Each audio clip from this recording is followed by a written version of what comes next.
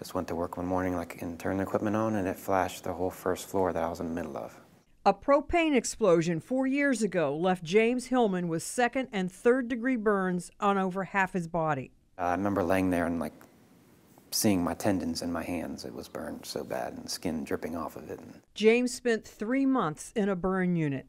He had numerous skin grafts where doctors take healthy skin and put it over burned skin, and then years of painful therapy.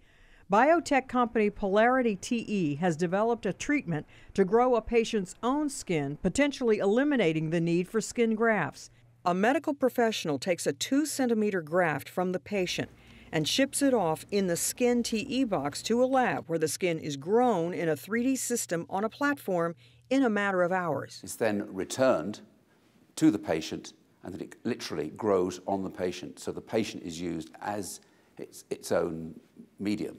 Here's the gel in the biopsy wound. It regenerates to full thickness, fully functional skin with new hair follicles in about 3 weeks. What is so amazing to me is that, one, you won't need all those donor sites, so it does away with all that extra part of the body being scarred. Oh, it's mind-blowing.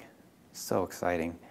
I mean, not to have the skin graft that I have. James is studying to be a burn nurse and someday may be helping patients with Skin TE. I'm Marty Salt reporting.